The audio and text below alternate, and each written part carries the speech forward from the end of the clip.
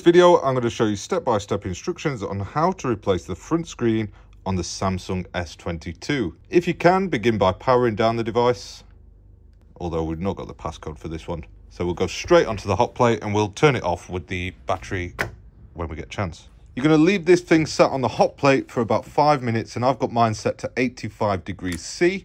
If you don't have a heat plate like we do, then you can use a heat gun or a hairdryer to achieve the same effect. It might just take a little bit longer. Once it's been sat on there for a few minutes, we're going to stick a suction cup on the back, and then, we can tell straight away that this one's been off before. But if you have trouble, just remember on the S22, it's a plastic back cover, and so it's very, very difficult to break it. However, take your time, use the suction cup to lift it up, a little bit of alcohol to loosen the adhesive around the edges, and then a plastic prying tool to help you along. Although I've just made that look way too easy. I'll try and link another video which explains it better in the description below. Now let's go down to the workbench. I think that's an aftermarket part, to be honest. Anyway, now that we're into the device, we're going to take a crosshead screwdriver and remove all the screws that are holding down these shields up at the top half of the phone. Just take note if there's any what are different sizes, like this black one in the top left corner. I believe there's 11 in total on this one, and I always find that some of them will come off with the magnetic screwdriver and some of them just stick to where they are. We'll just use the tweezers to capture the ones what got left behind. I'm not sure what this little warranty sort of sticker is. It looks like it's probably a refurbished device or reconditioned, because that's somebody else's void sticker. We'll get that out of the way so we can get this last screw out of it. And then we're going to use the plastic spudger to disconnect the wireless charging coil, which will now mean that we can lift up this metal shield and fold that back.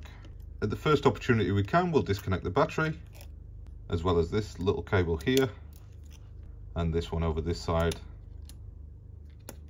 like that. We'll remove this plastic shield here, and it looks like the front camera, yeah, this one's definitely a recon phone or something. Normally you'll find that the front camera is glued into place, and the easiest way to remove those is by using a blade like this and chopping either side of the camera. Now obviously this one has been removed before, so it's not the best example of showing you the full details of the repair, but I hope it'll make it sort of clear. We've just got this one last cable here to remove, and then we don't have to worry about removing these because we're going to disconnect everything together and remove it all at once we've got this subboard removed. There are 9 more crosshead screws holding this in place. Go ahead and remove all 9 of them, releasing the loudspeaker at the bottom and the subboard.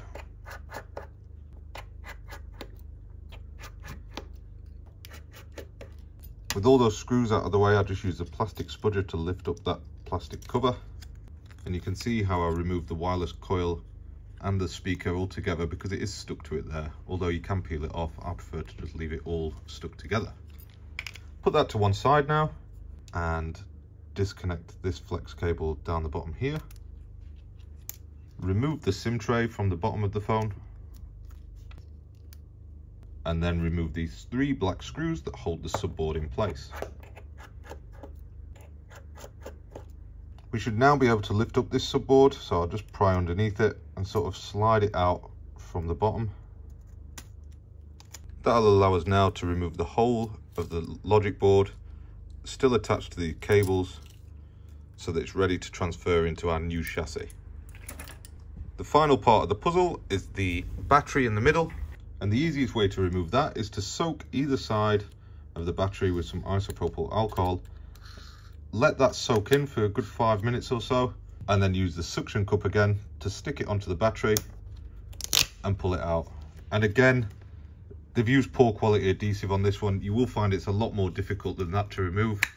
As I said before, I believe this is a reconditioned phone and some substandard adhesives have been used.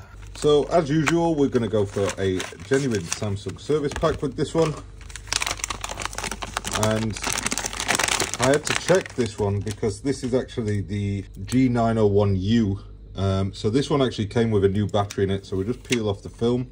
We've got the ear speaker already attached to this one, but we will need to put the little antennas back here and here, as well as the volume buttons here. So let's start with the volume buttons. If they came out as one like that, then just stick them all in together.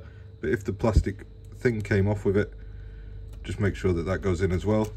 So with these buttons, right, you've got to sort of pop them out from the inside. So the easiest way is with some nice sharp tweezers and just give them a little poke until they sort of come out, but they are a bit awkward.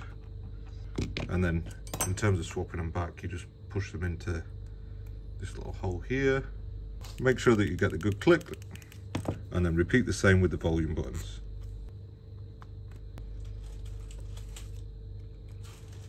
Now that they're installed, we'll go ahead and install the first of the two antennas. So we've got this one just here. We've got the two little black screws that hold that in place. Then we've got that other one just in that top right corner. Drop that down and make sure that it's secured properly. Just make sure that the flex cables are out of the way so that we can go ahead and install the logic board now. And then begin reconnecting all the connectors. Start off with these volume flexes down here, then that antenna. These can be awkward to line up.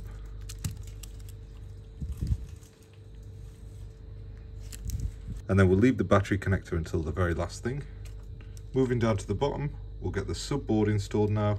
Just slide that in, charger port first. Make sure it sits nice and flat. Now we've got the three little black screws that hold this in place. Make the flex cable for the screen here. Now go ahead with the subboard cover and loudspeaker down at the bottom. You can see there where it's not quite sat in right. If you use the back end of the tweezers, you can just help that along a little bit before re-securing all the screws that we took out previously. Don't forget, if you like repair content just like this, make sure that you subscribe to the channel. And for those who don't subscribe, let it be known that your phone will break if you don't. Now that they're secured down, let's move back up to the top of the phone. We'll reconnect the battery now. Put this metal frame down and the little connector here for the wireless charging coil. And finally, this little plastic cover goes on top of everything, just here. I think that it's better off going underneath the metal frame. That's how it's meant to go. Should have done that in reverse. And now all the screws that hold that into place.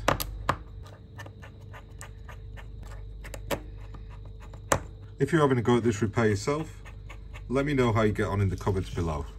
And for the part that I use in this one, I'll try and remember to stick a link in the description below so that you can buy this genuine Samsung service pack part.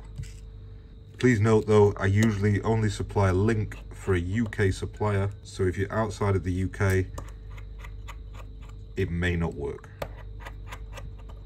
Don't forget to put your SIM tray back in the phone, and this would be a good time to test that the device boots before sealing up the back cover. The Samsung logo means it's good news.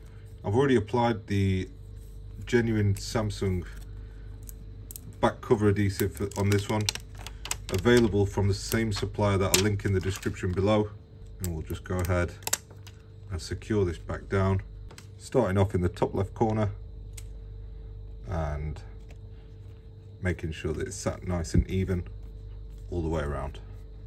That just about completes this repair of this Samsung S22 screen replacement.